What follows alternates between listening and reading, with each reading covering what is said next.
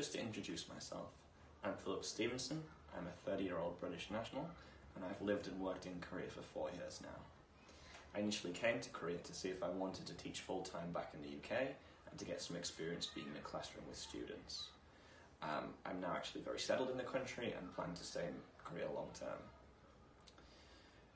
My initial job in Korea was working with a major franchise where I had the opportunity to work with both middle school students and elementary school students, which I thoroughly enjoyed.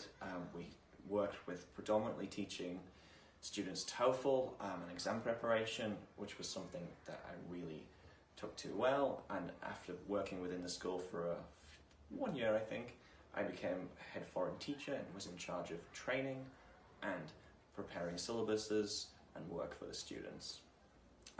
Within that time in Korea, I've taken the opportunity to enhance my skills as a teacher. I'm nearing the completion of my Masters in Applied Linguistics and TESOL. I'm very proud of what I've achieved so far, with every grade achieving at least an A, which has been a lot of hard work, but hopefully it's been worth it.